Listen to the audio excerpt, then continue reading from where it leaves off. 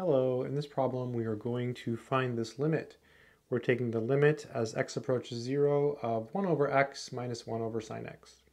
This problem is from a book called Calculus, and it was written by a mathematician, and his name is Michael Spivak. And basically if you plug in 0, which is like the first thing you're supposed to really do when you're evaluating limits, you get 1 over 0 here, and you get 1 over sine 0, which is 0, so it's 1 over 0 here. So none of this makes sense. So my first thought is to perform the subtraction here. So this is really the limit as x approaches 0. I have not done this problem. And the LCD here is going to be x times sine x. So basically, I guess I'll show you some extra steps. So basically you're going to do this. This is not how I do it. I usually just skip all this, but I'll show you. You multiply by 1 so that you can create a common denominator. Okay, so this would be sine x minus x over x sine x.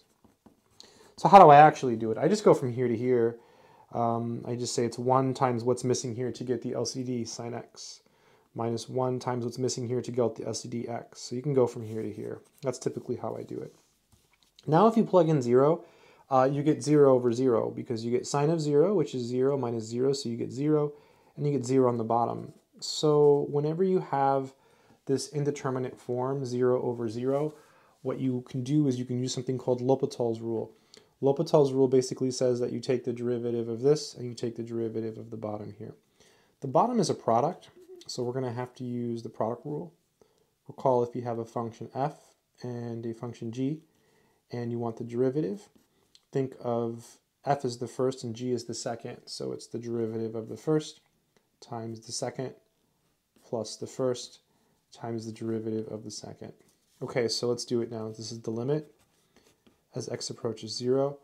The derivative of sine is cosine minus the derivative of x is 1. Boom. On the bottom here, we'll use the product rule. The derivative of the first is 1 times the second plus the first, which is x, times the derivative of the second, which is cosine x. All right, and let's see what happens here. Oh, it's still 0 over 0. I thought we would be done. I failed. No. Okay, so if you plug in 0, you get cosine of 0 minus 1. That's 1 minus 1. That's 0. So, and on the bottom it's clearly 0 because sine of 0 is 0, and here x is 0. So 0 over 0.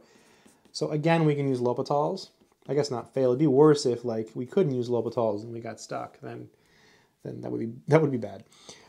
Taking the derivative of cosine, we get negative sine.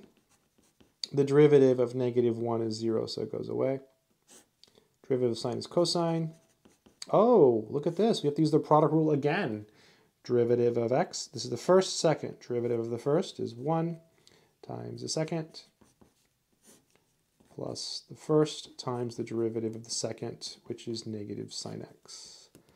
Good stuff. So this is equal to, let's see, limit x approaches 0, negative sine x over cosine x plus cosine x is 2 cosine x.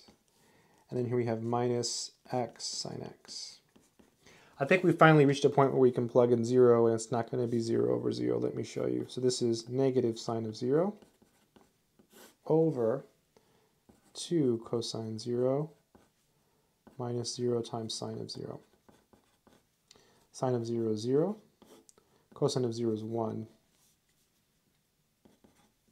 So you get 0 over 2, so you get 0. Boom, that's the answer. We did it. Pretty cool. Kind of an interesting problem. You just basically had to first subtract and then just use L'Hopital's twice. Not really that difficult, but definitely like harder than like, easier problems, but definitely not like super hard or anything. Just a little bit harder. If you didn't know to do this, like if you didn't do this, then I don't know how you would do it. Perhaps there's other solutions. This is just the first one that came to mind. So hopefully you've learned something from this video. Good luck.